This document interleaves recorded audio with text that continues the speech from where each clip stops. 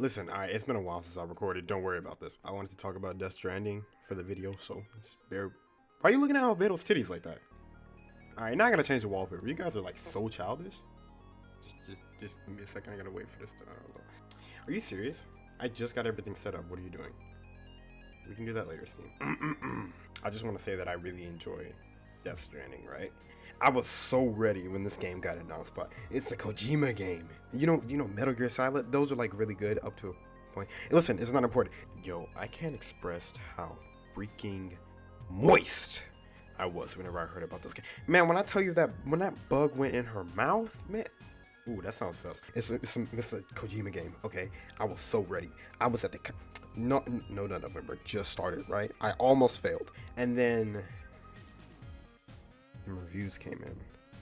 And he's over here going on about, oh, you know, it's not a game. You just don't understand. Yeah, you're right. It's not a game. This is an airport terminal simulator. That's the best I can describe this. You spend a lot of time walking. Then you sit and listen to some people or do something in one area. And then you get told, hey, by the way, you have to go here now. Have you ever been to the airport, right? And then they're like, hey, listen, all right, go to terminal, whatever, thingy, all right? And then you get there and you sit down. And then you wait 2 hours, right? Because you're not in first class because you're poor. And then after waiting 2 hours, they're like, all right, it's time to get up and move. And you're sitting there like, what? I just walked 30 meters. Why do I need to do that? And so you get up and move, right? And then you go sit down and you listen to some more people talk to you. Only for you to find out that you need to move again. That's exactly what this game is. Honestly, this game was so promising, but man, it does not make any sense. Okay, so let me try and explain the story to you. There's basically some babies, right? These babies are called stillborns. I looked up the definition of stillborn. So they're basically dead babies who aren't... No, they're not. I'm stupid. Stillborns are basically babies that aren't fully developed whenever they are conceived by the... That's not how that works either, you big idiot. Stillborns are basically babies that when are born aren't developed fully. And so these stillborns, right, they use those to see these things called BTs or beach things. Beach things basically are dead people, right?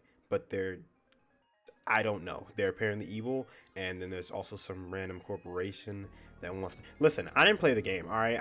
I was watching some cutscenes and I was really confused because I think they started explaining some dialogue at one point in one of the cutscenes that I didn't see. And so I was just really lost. Listen, all right, let's pull up a review. I already know Video Game Donkey reviewed this game, okay? It's not important. Am I Video Game Donkey? No. All right, are you coming to this channel for Video Game Donkey? No. So then why are you worried about him? It has got an 83 on Metacritic, right?